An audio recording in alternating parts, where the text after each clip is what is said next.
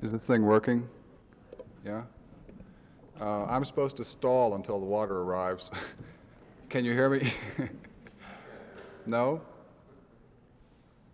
Is there anybody who can't hear me? Maybe that's a better question.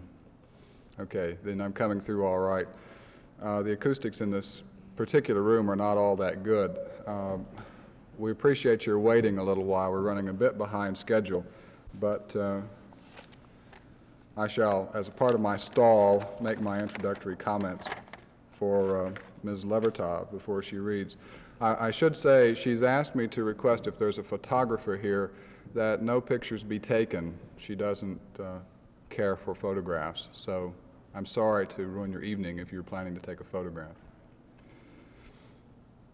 Ms. Levertov, author of 11 books of poems, is one of America's best contemporary poets. I say America's despite the fact that Ms. Levertov was born and grew up in England, because she has lived and written in this country since 1947.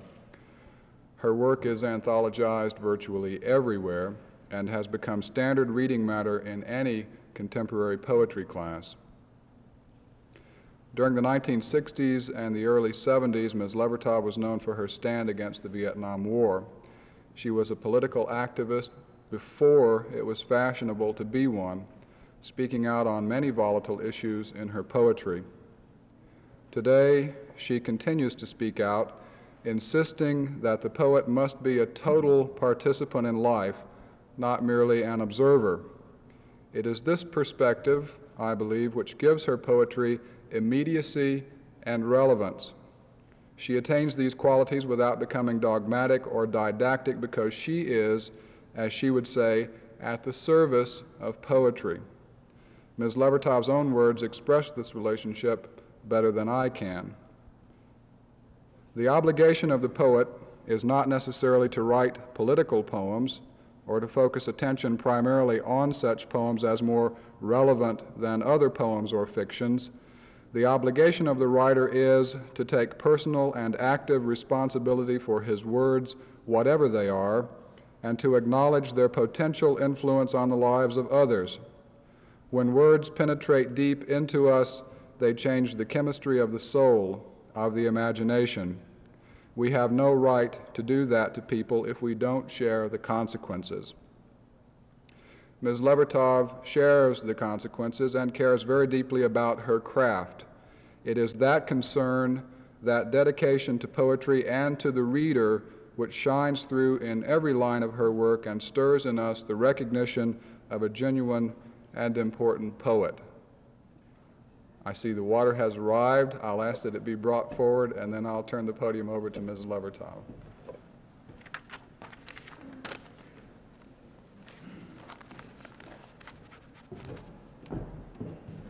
Thank you.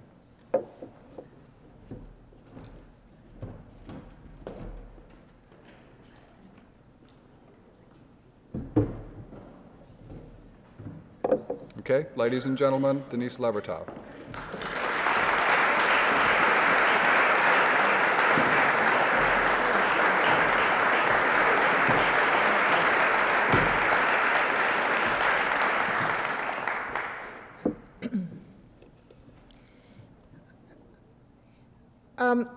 Is this mic on? I guess I'd better use it then, because it is rather, it was described to me as a cavernous hall, and it is rather large. I like to avoid mics usually, because they can play funny tricks on you and sort of gibber at you, but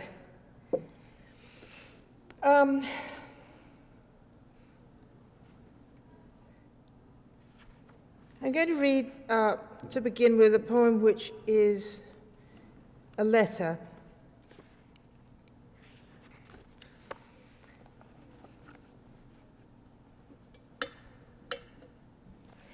It's called Writing to Aaron.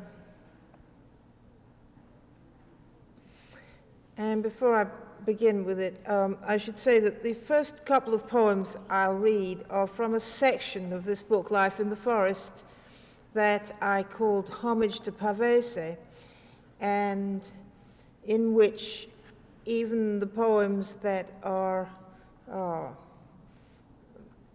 in the first person are, I feel that they partake in some degree of the fictive, in the way that a short story based on a personal experience becomes fiction, and that all the poems in this section of the book are related to narrative, although not, they are not tales with plots. They would be related more to, they would resemble more a short stories than novels, certainly. But it's a certain kind of poem, and afterwards I'll be reading some different kinds. Writing to Aaron. After 3 years, a 3-decker novel in 15 pages, which beginning to begin with? Since I saw you last, the doctor has prescribed me artificial tears, a renewable order. But that leaves out the real ones. Shall I write about them? What about comedy, laughter, good news? I live in a different house now, but can give you news of most of the same people. That ignores the significance of the house, its tone of voice, and the sentence-by-sentence unfolding of lives into chapters. Your last letter told about sand dunes in winter and having the sea to yourself. Beautiful. I read it to the strangers in whose midst I was at the time. And that's the way we lost touch for so long. My response was the reading aloud instead of a letter, and we both moved house, a shifting of sand underfoot. Well, I could echo the sound of facts, their weather, thunderclaps, rain hitting stone, rattle of windows, and spaces would represent sunlight when the wind gave over and everyone rested between the storms. Or chronological narrative. In the spring of '73, that summer, by then it was fall. All or nothing, and that would be nothing. Dust, parchment dried up, invisible ink. Maybe I'll leave the whole story for you to imagine, telling you only, a year ago, I said farewell to that poplar you will remember, that gave us its open secret, pressed on us all we could grasp and more of vibrating silver-green being, a tree tripping over its phrases in haste, eloquent aspen. I know you know it took my farewell for granted. What it had given, it would never take back. I know you know about partings, tears, eye drops, revisions, dwellings, discoveries, mine or yours. Those are the glosses, Talmudic tractates, a lifetime's study. The word itself is what we heard and shall always hear, each leaf imprinted, syllables in our lives.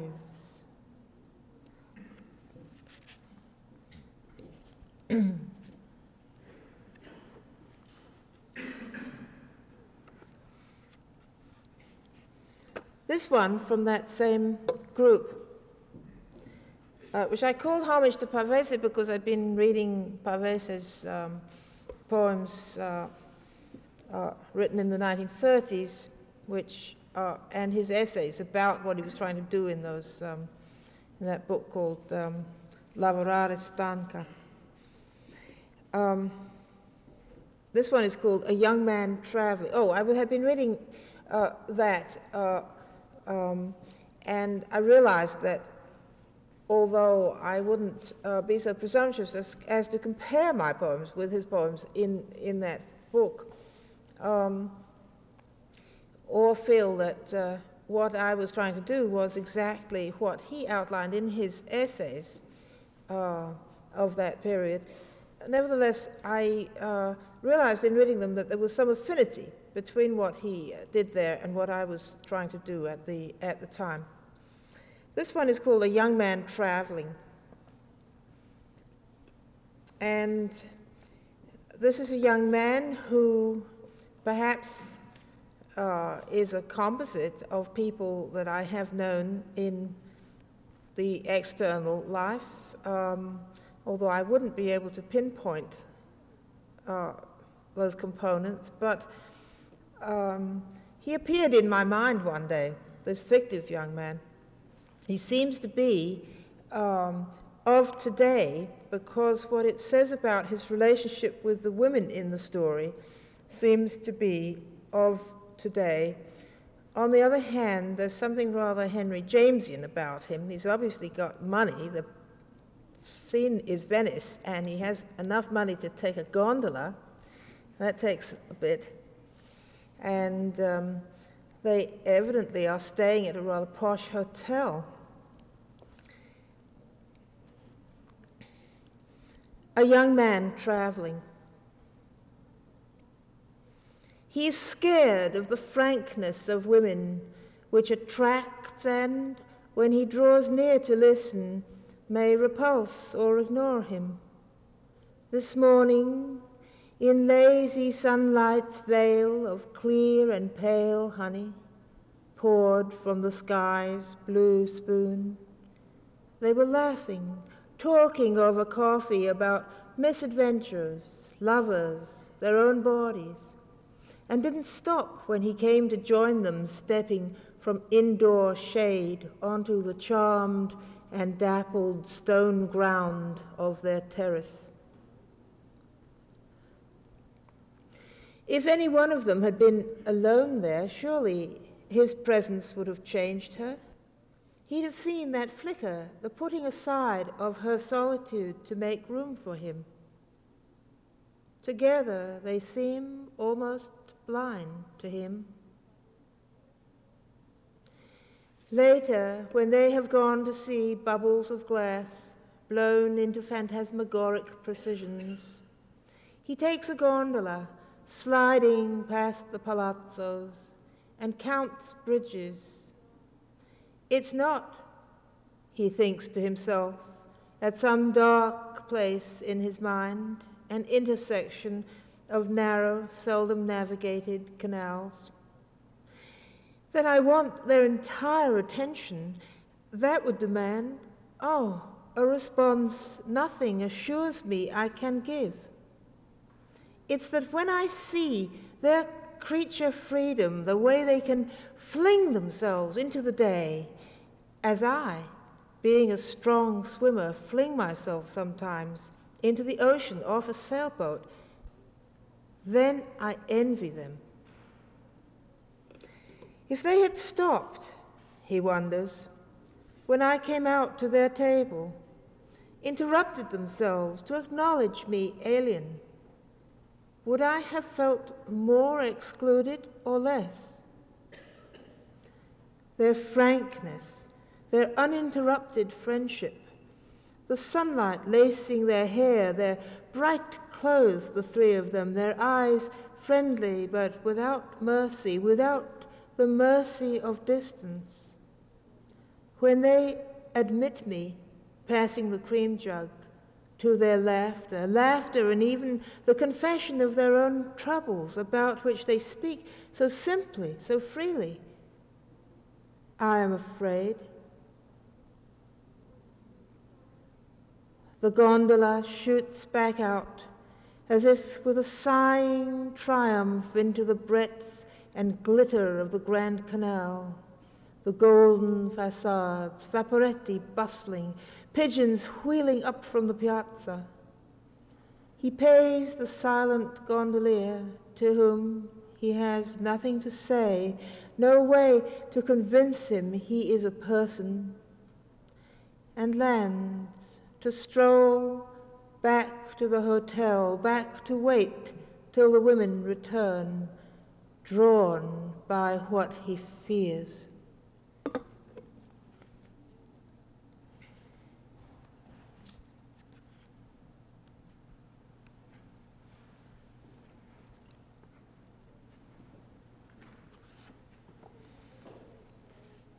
Now I'll read one more from that section, a short one, called A Woman Meets an Old Lover.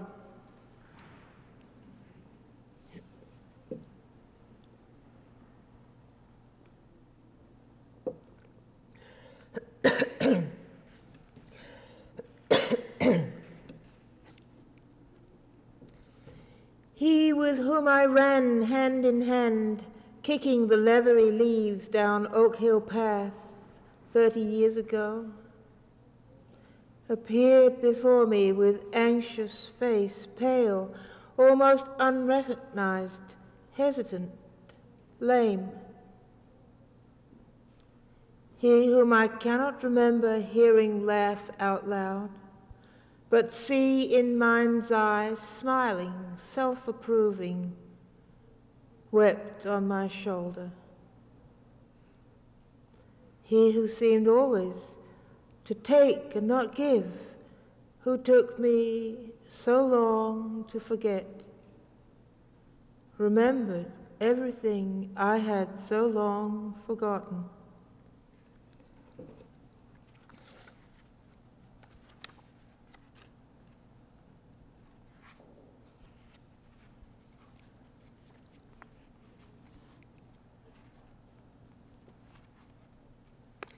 I'm going to read from a different section.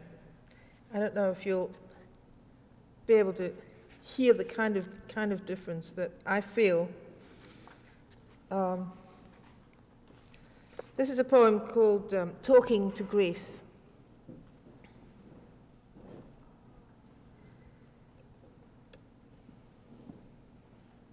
Ah, grief, I should not treat you like a homeless dog who comes to the back door for a crust, for a meatless bone. I should trust you. I should coax you into the house and give you your own corner, a worn mat to lie on, your own water dish. You think I don't know you've been living under my porch. You long for your real place to be readied before winter comes. You need your name, your collar and tag. You need the right to warn off intruders, to consider my house your own, and me your person, and yourself my own dog.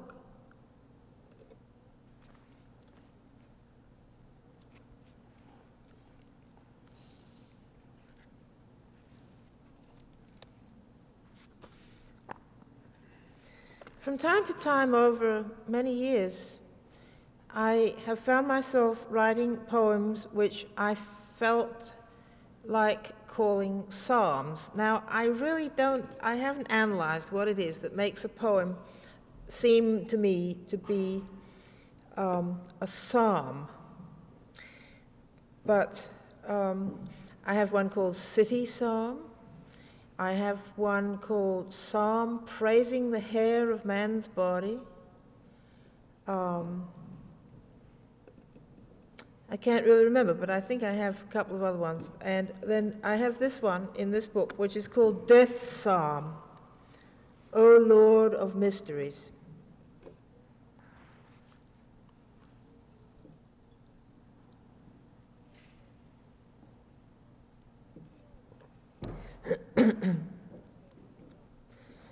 She grew old. She made ready to die. She gave counsel to women and men, to young girls and young boys. She remembered her griefs. She remembered her happinesses. She watered the garden. She accused herself. She forgave herself. She learned new fragments of wisdom. She forgot old fragments of wisdom. She abandoned certain angers. She gave away gold and precious stones. She counted over her handkerchiefs of fine lawn. She continued to laugh on some days, to cry on others, unfolding the design of her identity. She practiced the songs she knew, her voice gone out of tune, but the breathing pattern perfected. She told her sons and daughters she was ready. She maintained her readiness. She grew very old. She watched the generations increase. She watched the passing of seasons and years. She did not die. She did not die, but lies half speechless, incontinent, aching in body, wandering in mind, in a hospital room. A plastic tube taped to her nose disappears into one nostril.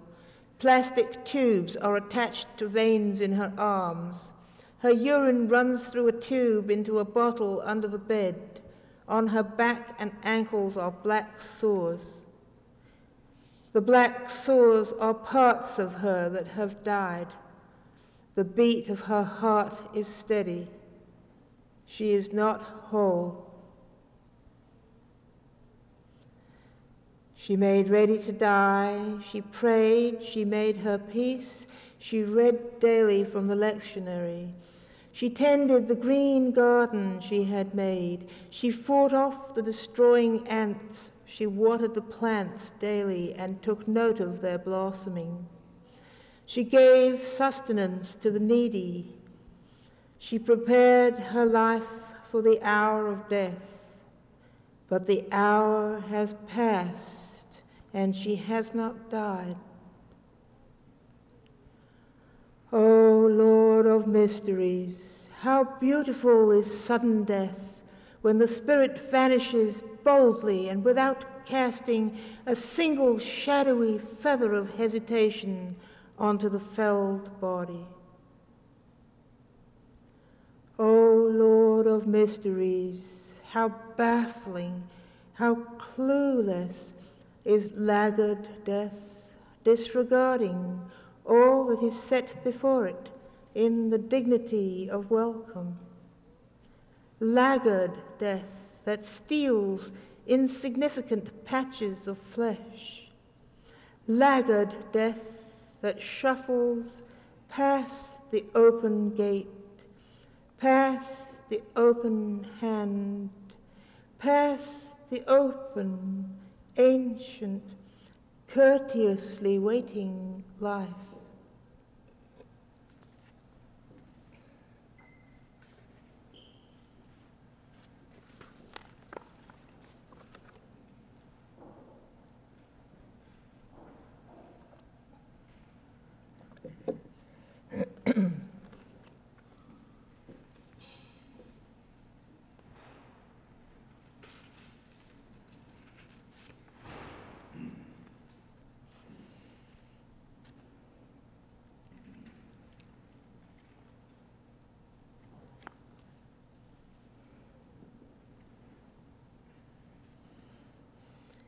How many years is it now since 1945? I can't count very well. 35? Okay, so this was written 3 years ago then, on the 32nd anniversary of the bombing of Hiroshima and Nagasaki. And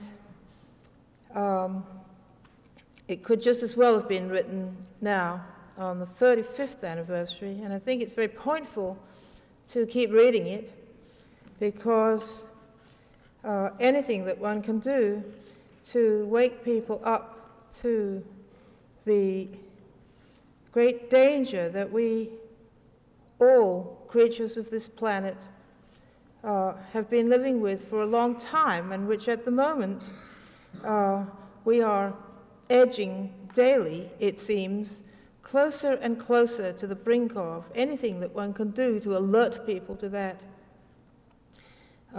seems to me worth the effort.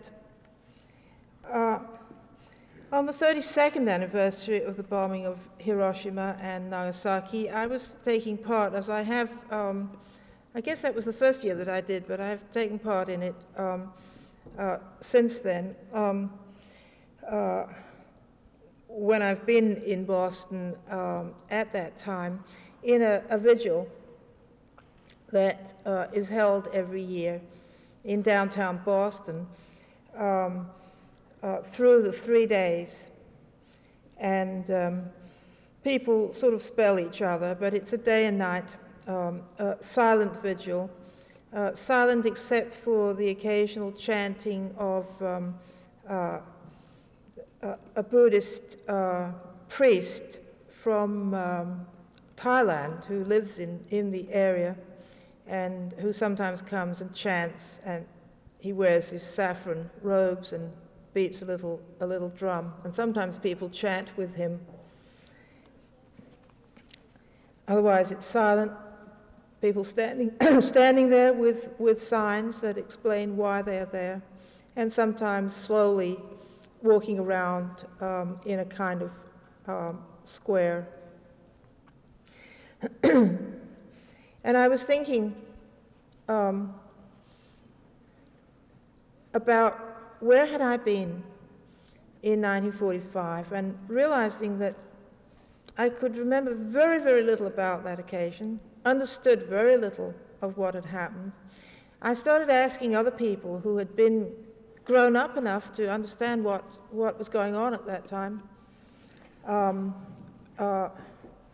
Was not that we were children and didn't know that anything had happened. And I found that one and all, they had really no comprehension of what a shattering event in human history that had been. They had had no such comprehension at the time, although those whom I spoke to had gained it as the years had passed.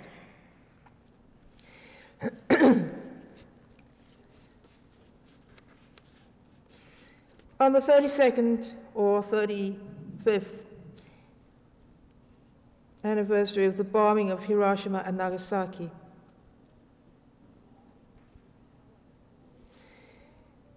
a new bomb, big one, drops a long way beyond the fence of our mind's property.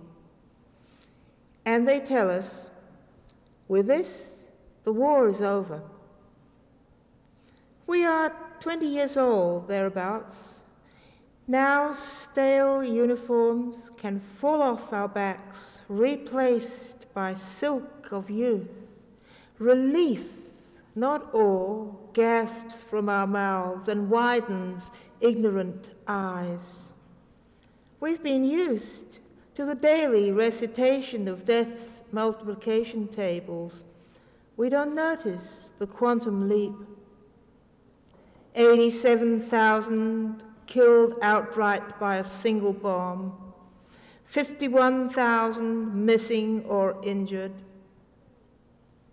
We were nurses, refugees, sailors, soldiers, familiar with many guises of death. War had ended our childhood. We knew about craters, torpedoes, gas ovens. This we ignored. The rumor was distant traffic. Louder were our heartbeats. Summer was springtime. The war is over. And on the third day, no one rose from the dead at Hiroshima.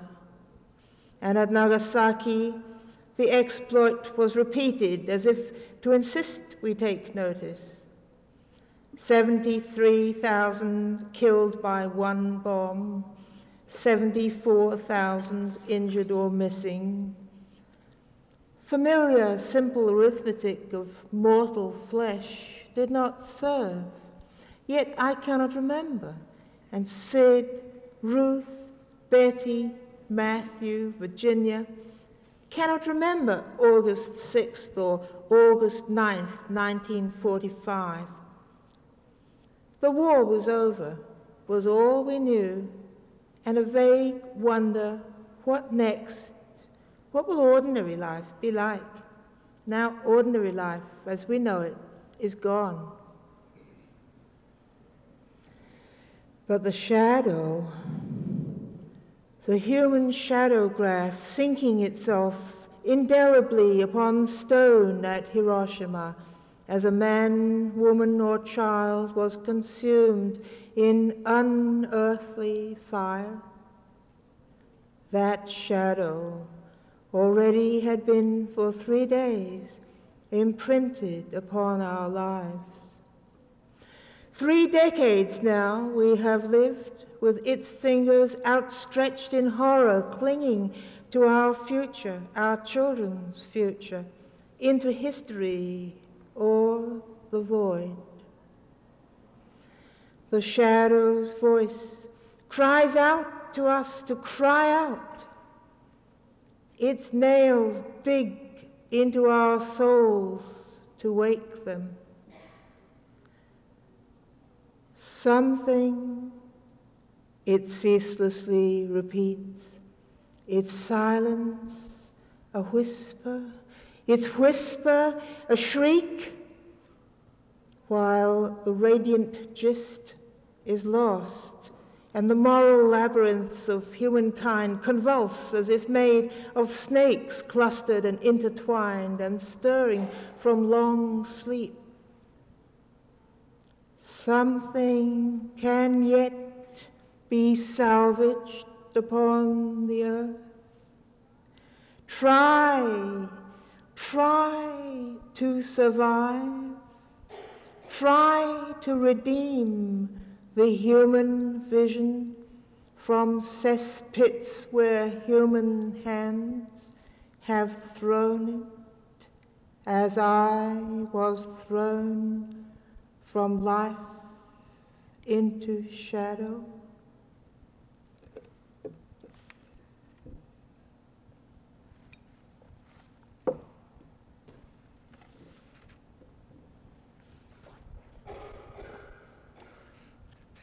And one may view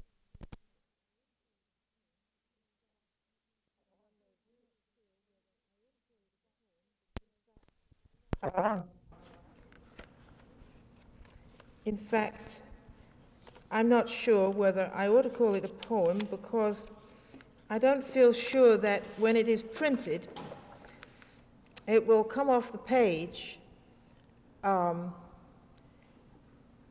as fully as a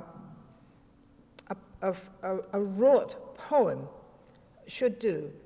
I think that perhaps this is a performance piece. See, I feel that poems which are fully wrought must be susceptible both of being read aloud and of being read in solitude, with sounded out perhaps in the head, but not necessarily aloud, by a reader whose eye may linger here and there, and perhaps backtrack in certain places, and so forth, and move, yes, at the poem's pace, which is designated by the score, and yet with something of his or her own reading pace too. And that a fully wrought poem is not fully experienced by the reader unless it is heard aloud, not necessarily read by the poet, but read aloud with sonic fullness, and read with the eye. What I call a performance piece is one which is most susceptible only of the performance, half of that whole.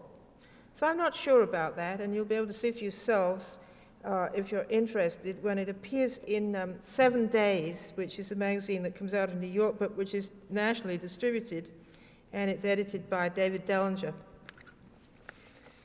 And this poem is going to be in there. It doesn't really have a title. It was just written for the anti-draft rally in Washington, D.C., March 22nd, 1980. And another thing that, of course, conditions this kind of writing, I was not asked to write a poem, so it wasn't, I was asked to speak. But since I am a poet, I wanted to speak with a poem. And one thing that conditions that kind of, in a sense, occasional writing, the stimulus of a particular occasion giving rise to the poem, is the fact that you know that for an occasion like this, you're going to be reading through a public address system to a large audience. There were, in fact, 35,000 people there. There are poems I wouldn't dream of reading over a public address system. Anyway, this is what I wrote. As the planet swings and sways into its new decade, under the raped moon's weary glance, I've heard them again. The voices of high school kids on the bus home to the projects, of college students, some of them female this time, in the swimming pool locker room, saying, if there's a war, I don't want to get drafted, but if there's a war, I'll go.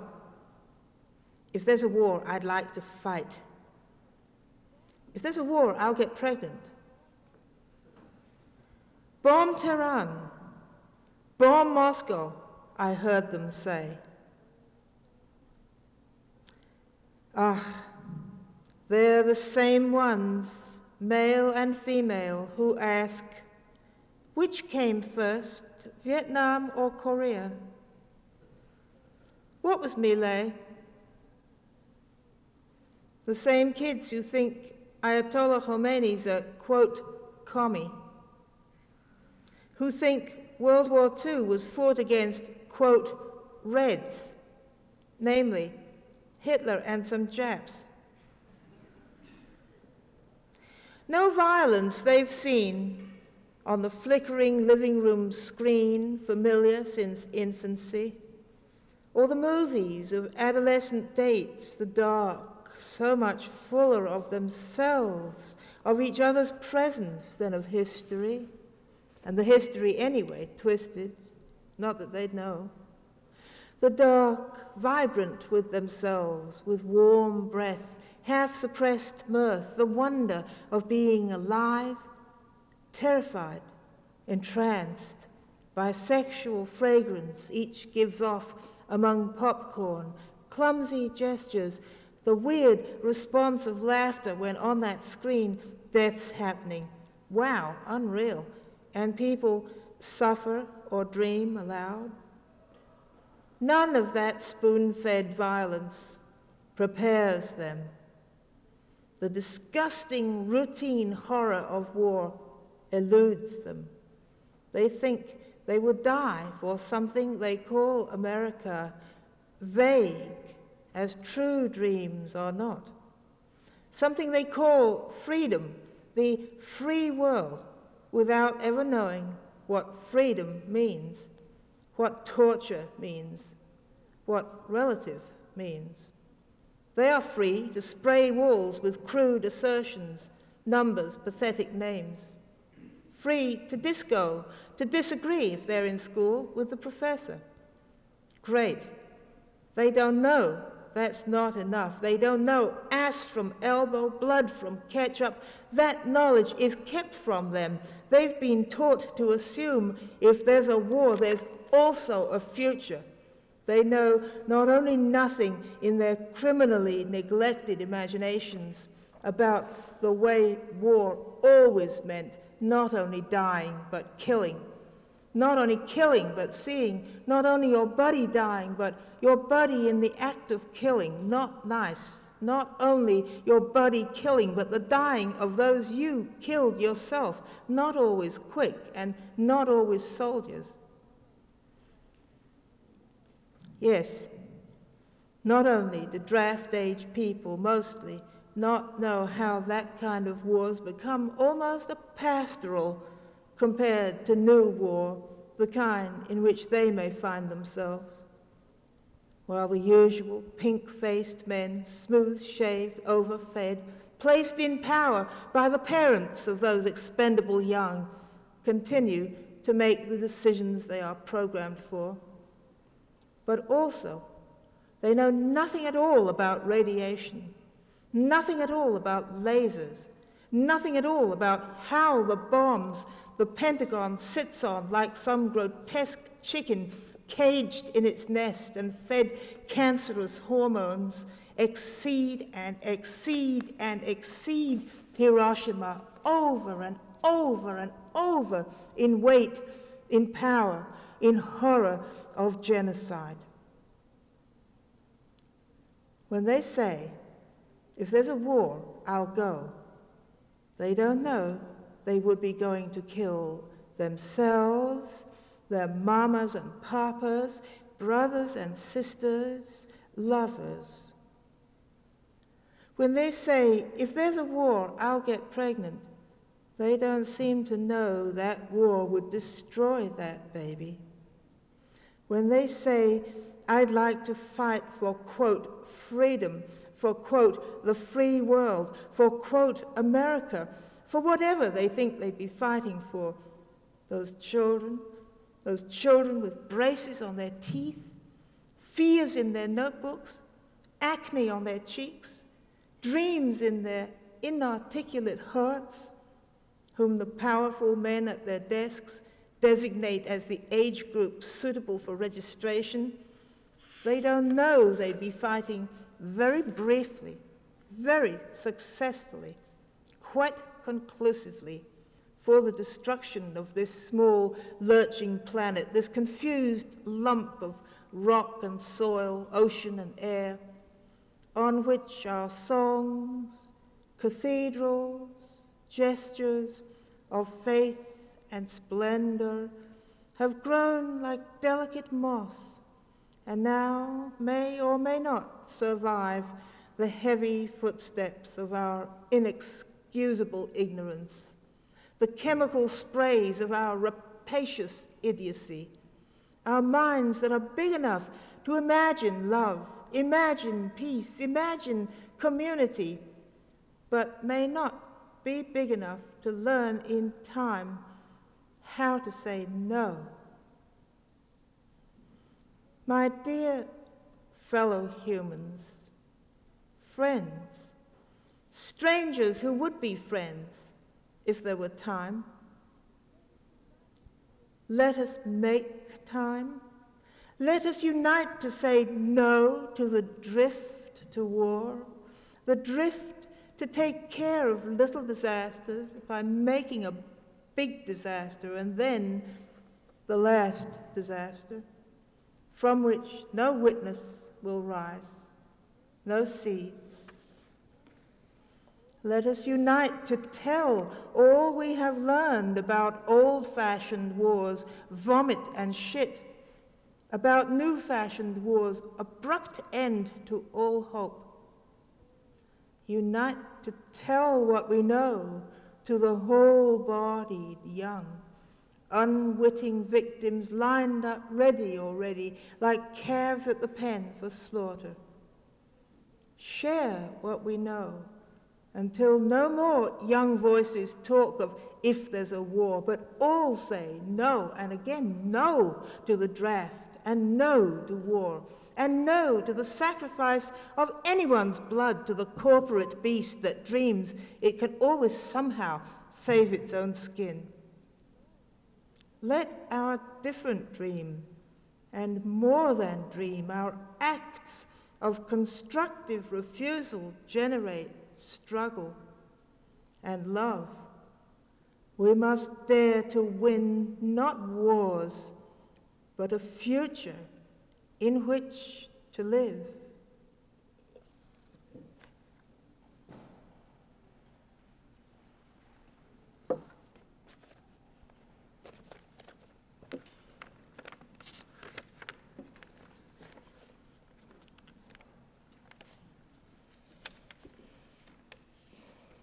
I'm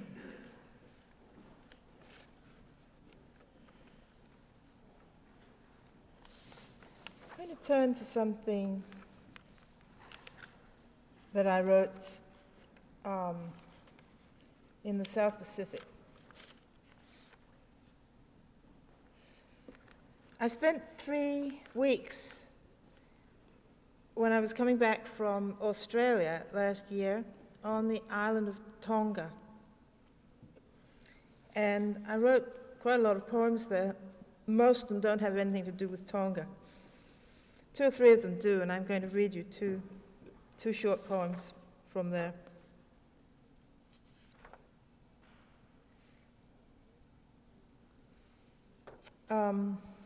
One's a noontime poem and the other's a night poem, and I'm just looking to see which I'll read. I think I'll read the daytime one first. It has a long title: Heights, Depths, Silence, Unceasing Sound of the Surf.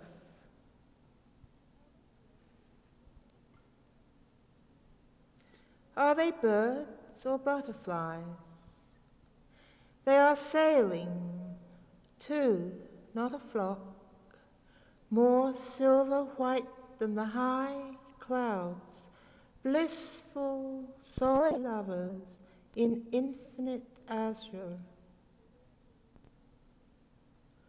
Below them, within the reef, green shallows, transparent. Beyond, bounded by angry lace that flails the coral, the vast, ironic, dark Pacific.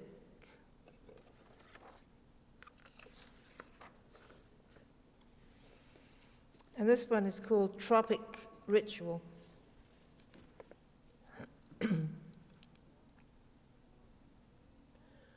Full moon's sharp command transforms the leaf spine of each palm frond to curved steel. In absolute allegiance, uncountable scimitars hail the unwitnessed hour. The humans have withdrawn, curtained, shuttered. Stars fall, kamikazes of ecstasy. The tide submits and submits. The moon exacts penitent joy from lizards, blood from dreaming women. Dogs huddle, scared under the frangipani, which lets fall silently one flower into the sand.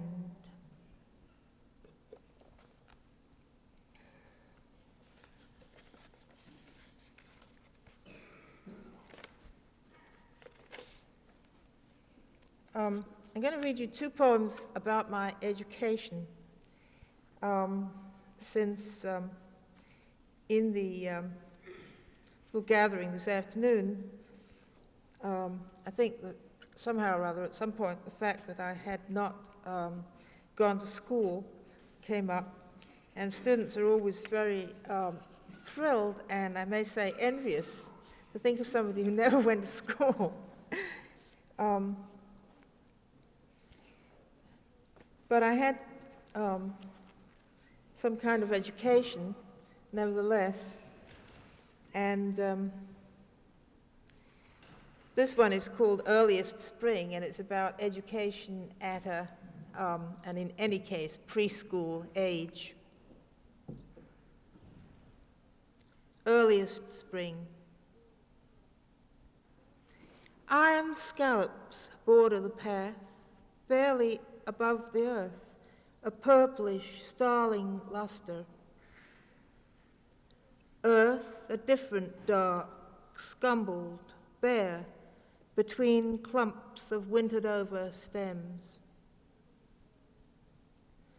Slowly, from French windows opened to first mild, pale, after winter morning, we inch forward, looking, pausing, examining each plant. It's boring. The dry stalks are tall as I, up to her thigh. But then, look, a snowdrop, she cries, satisfied, and I see thin, sharp green darning needles stitched through the sticky gleam of dirt, belled with white. And another, and here, look, and here, a white carillon. Then she stoops to show me precise, bright green check marks, vivid on inner petals, each outer petal filing down to a point. And more. Crocuses. Yes, here they are. And these point upward, closed tight as eyelids waiting a surprise. Egg yolk gold or mauve. And she brings my gaze to filigree veins of violet traced upon white that make the mauve seem. This is the earliest spring of my life. Last year, I was a baby, and what I saw then is forgotten. Now I'm a child. Now I'm not bored at moving step by step, slow down the path. Each pause brings us to bells or flames. And the other one is about the Victoria and Albert Museum in London, where I used to hang out when I was, 12, 13, 14.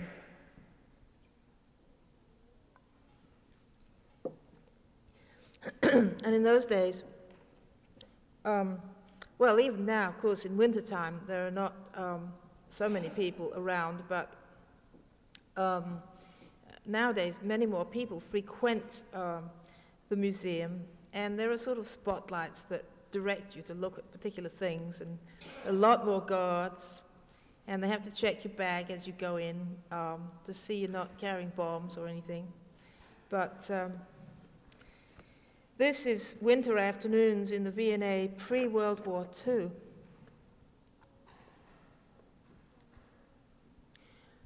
Rain unslanting, unceasing, darkening afternoon streets. Within lofty and vast halls, no one but I, except for the ancient guards, survivors of long-ago battles, dozing under a spell, perched on the brittle chairs of their sinecure. My shoes made no sound. I found everything for myself, everything in profusion. Lace of wrought iron, wrought jewels, Cellini's dreams, disappearing four-edge paintings, chainmail, crinolines, hokusai, Cotman. Here was history as I desired it, magical, specific, jumbled, unstinting, a world for the mind to sift in its hourglass, now while I was 12 or forever.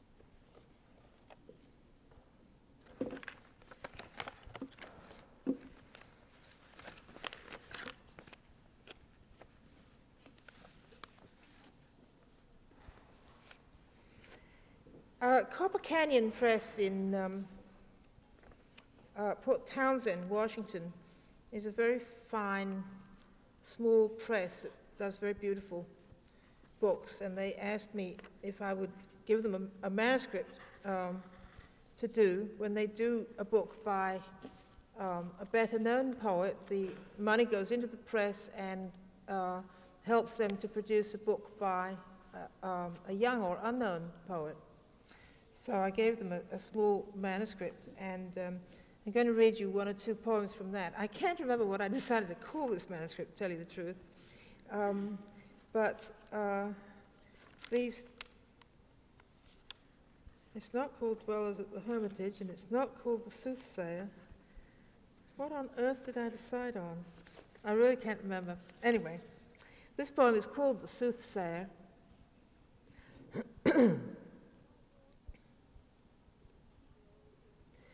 My daughters, the old woman says, the weaver of fictions, tapestries from which she pulls only a single thread each day, pursuing the theme at night. My daughters, delicate bloom of polished stone, their hair ripples and shines like water, and mine is dry and crisp as moss in fall. Trunk, limbs, bark, roots under all of it. The tree I am, she says, blossoms year after year, random, euphoric. The bees are young who nuzzle their fur into my many fragile hearts. My daughters have yet to bear their fruit. They have not imagined the weight of it.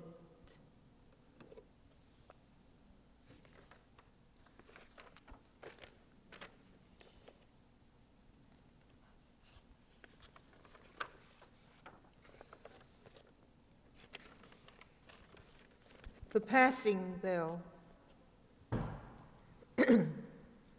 One by one, they fall away, all whom they really wanted to keep, people, things that were more than things.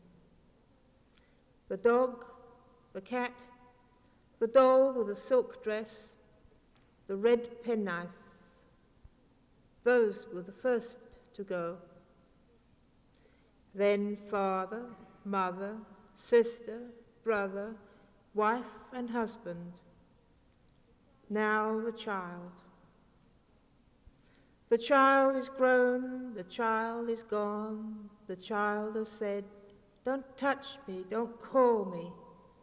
Your lights have gone out, I don't love you, no more. The distant child casts a tall shadow. That's the dark, and they are small.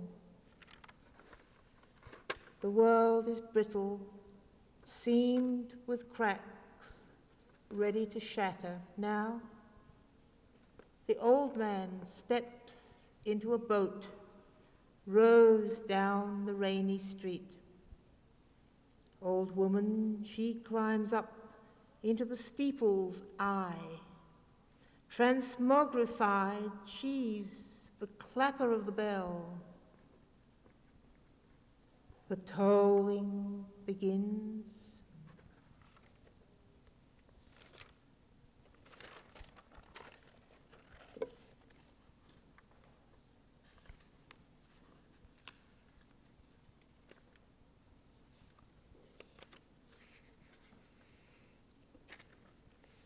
And this one, from that same group,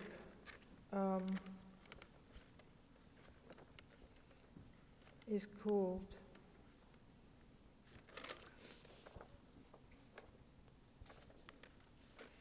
talking to oneself. Try to remember every April, not this one only. You feel you are walking underwater in a lake stained by your blood. When the east wind rips the sunlight, your neck feels thin and weak, your clothes don't warm you. You feel you are lurching away from deft shears, rough hands, your fleece lies at the shepherd's feet. And in the first warm days, each step pushes you against a weight, and you don't want to resist that weight. You want to stop, to return to darkness. But treaties made over your head force you to waver forward. Yes, this year you feel at a loss. There is no Demeter to whom to return. Or if for a moment you saw yourself as Persephone, it is she, Demeter, has gone down to the dark. Or if it is Orpheus drawing you forth, Eurydice, he is inexorable and does not look back to let you go. You are appalled to consider you may be destined to live to 100. But it is April. There is nothing unique in your losses. Your pain is commonplace, and your road is ordained. Your steps will hurt you.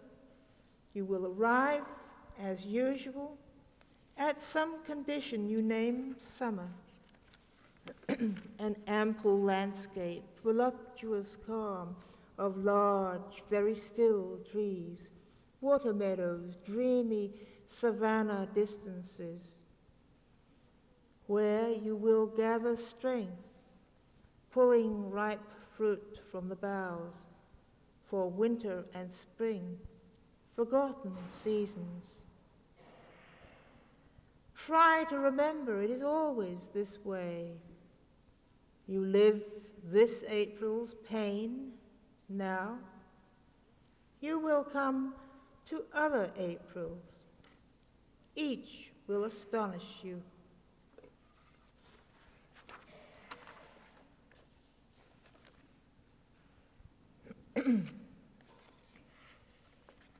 And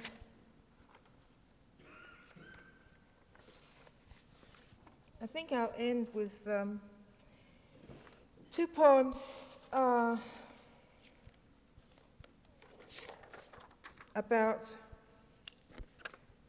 Canada, and one poem that is written in the three-step line, the triadic line that William Carlos Williams developed and which he hoped other poets would use. And I've used it rarely, but this particular poem seemed to call for it. However, before I read that one, I'm going to read a group of little poems that are they're almost haiku, actually, but they're not arranged in quite the haiku grouping of the syllables. And they're poems written, started actually on the train going across Canada from Vancouver to Ottawa, which I did last summer.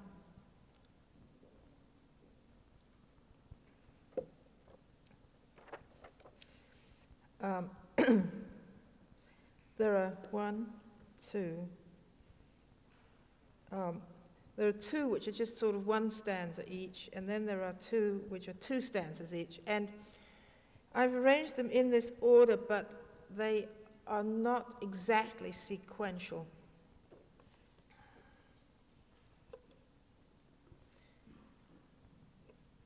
From the train eastward. Fur cherry blonde wheat field in pre-dawn light, I thought it was a frozen pond.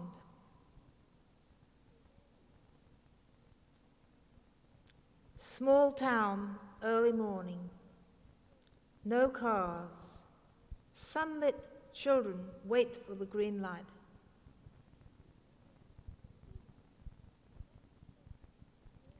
A deer, it leapt the fence, scared of the train.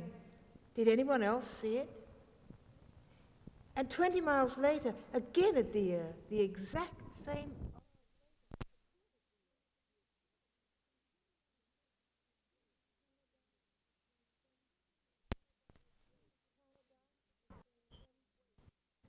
In Canada, a sense of weight, of burden, of under the belly of the live animal land, a clod, or maybe another beast that clutches and hangs there. Florida is its tail, muscular, succulent. And in the US sometimes, a draft, a current of air chills and heightens the senses, an idea of mind, of space, of less dense flesh, something not ethereal but poignant, a head crowned with carved ice.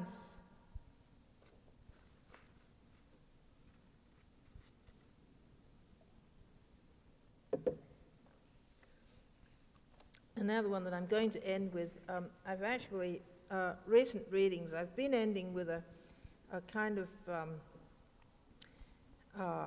an agnostic mass that I've written. But it's rather long, and I don't feel as if either I or probably you have the stamina for that tonight. So that's why I'm going to read this poem, which is called Improbable Truth, and this is the one that's written in the three-step line.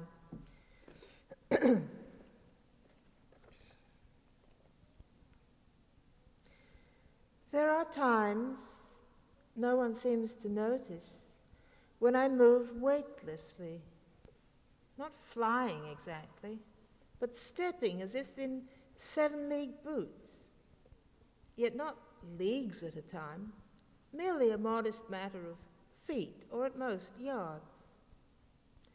I don't know how it is that no one sees it, or could it be they do and don't mention it from embarrassment?